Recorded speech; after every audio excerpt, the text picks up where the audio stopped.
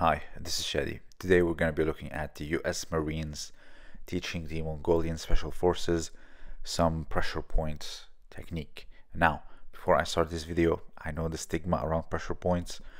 However, I do feel the need to say that there is some benefits to them, and we will see in which context exactly.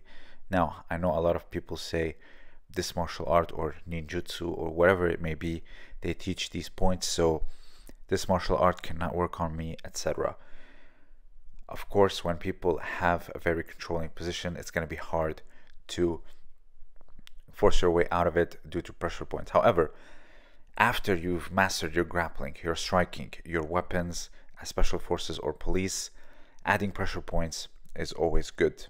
So now let's first talk about, and this one I've talked about before. It's a thumb in the little hollow part between the neck and the ear, and it is a curved part where you can actually really exert a lot of pressure, and from there you can control them. Very similar concept to the wrist locks when it comes to arresting people. Now, this picture here, of course, nothing is new, and we see here this picture from 1888, I believe it is, from a Kempo book. Excuse me, I forgot the name, but it shows here the arresting techniques from the ropes method. So in order to get them to get up, as you can see here, it is, I remember this book I shared a few years back. Also, you have that pressure point underneath or behind the earlobe where you can get them to get up and have complete control. Again, not a complete martial art. You need to do the whole work first of taking them down, pinning them, tying the rope, and then applying these things to get them to comply. It is not a complete martial art or an antidote to a martial art.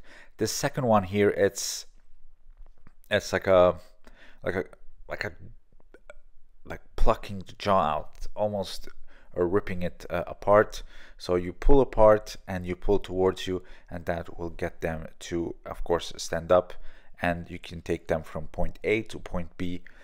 Here, they exercise these strikes to the neck or the extremities of the trapezius muscle, which I don't know why it's the point to knock them out. I'm not entirely sure, but from there they continue to do the jaw clinching technique. So I'm not sure what's the point behind this, but if someone has any idea, please let me know down below.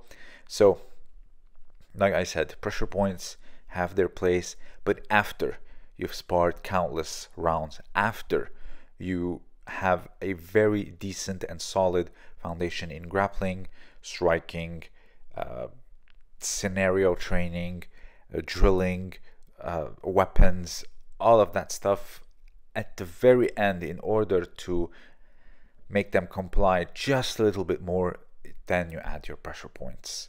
Not as a complete martial art where you touch one point and they just collapse. So no, they do have a place. They are just marketed by the wrong people. So if you have anything to add, please let me know down below. This was Shadi, and thank you for listening.